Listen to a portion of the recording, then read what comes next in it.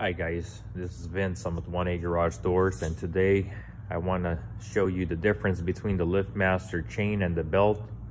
We've been getting a lot of requests on exactly what's the difference, what sets them apart. And first thing I want to start off, of course, one of the main thing is going to be the belt. This is kind of what it looks like, and you got the chain rail right here. And a lot of people ask me, well, isn't the belt weaker? Isn't it gonna break on you? No. And the reason why, LiftMaster actually gives you a lifetime warranty on it. And if you actually take a look at it right here, there's little cables inside this belt. So it's just not the empty belt on it.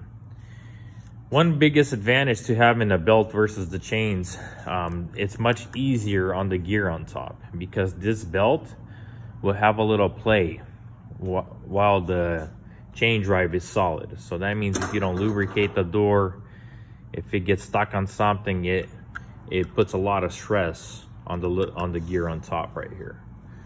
Another biggest difference, as you might see, is going to be just the looks.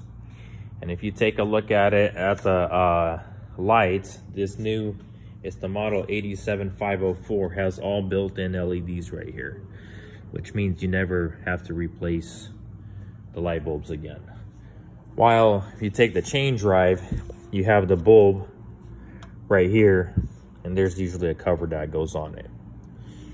The battery back, these are both battery backups because we are in California, and that's the new California law. But if you take the belt, much easier to replace it. You just open it, and you just put the battery in and close it like this. While the chain drive, you got to unscrew right here and you pull out the battery. Another neat thing about the belt versus the chain, you have the antenna right here that's kind of sticking out, and we have a lot of customers ask about it. While the belt is actually, you know, they thought about this and they built it all up inside the frame right here, which is hidden away from you.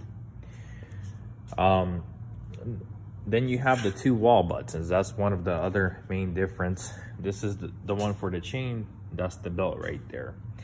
If you notice, the belt's gonna have the LED screen on there, and I mean, that wall button's like a computer. So anything that's usually wrong with it, it will pop up right here.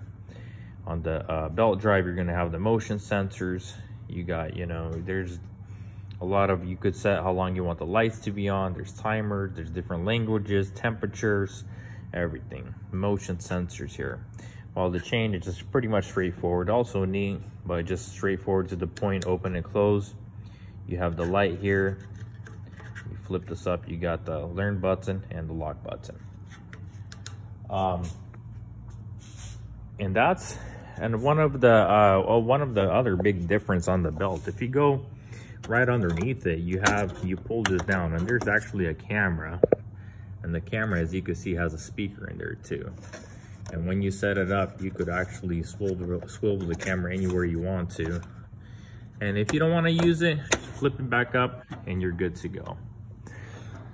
So these are kind of the two main things difference on the belt and the chain drive. Hopefully this kind of makes your decision. Of course, the belt's usually the best way, better way to go, even if you got to pay a little bit more. But even the manufacturer warranty, how quiet it is, just smooth on the gear, is always preferable over the chain drive.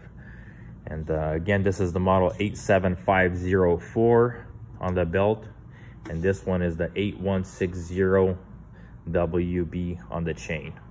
Thank you guys, and hopefully this helps you out with any decision on purchasing your next garage door opener.